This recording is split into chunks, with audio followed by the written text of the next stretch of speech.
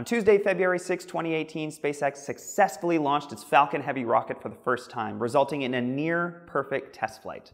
And this marks another large step forward for Elon Musk and his private space company as they attempt to push humanity beyond low Earth orbit. Now, the Falcon Heavy is really just 3 of the Falcon 9 rockets strapped together, creating a combined thrust capable of putting about 140,000 pounds into space.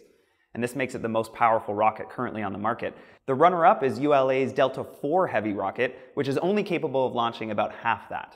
However, it's not the launch capability that's the selling feature for SpaceX. It's the landing capability. You may recall over the last couple of years, SpaceX has been testing out a soft landing system for its Falcon 9 engine cores. Bringing a rocket home safe to be reused later is a much more cost-effective way of doing it than we have in the past. Now, after some fits and starts, it seems like SpaceX is really zeroed in on a safe landing procedure. In fact, 2 out of the 3 rocket cores used for the test flight of the Falcon Heavy have already flown in 2016. And those same 2 landed safely again this test flight. The 3rd core unfortunately crashed in the ocean. A larger payload and reusability of its engines means that SpaceX can cut costs for a launch by as much as 75%. So what now? Well, Musk and SpaceX already have buyers lined up to take advantage of the power of the Falcon Heavy, but the ultimate goal of SpaceX is to turn humanity into a multi-planetary species.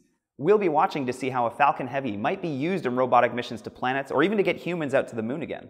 Oh, and what did SpaceX have as its payload for the test flight of the Falcon Heavy? None other than a cherry red Tesla Roadster with passenger Starman, a space-suited up crash test dummy. Hey, if you own 2 of the most innovative companies in the world, you might as well have some fun.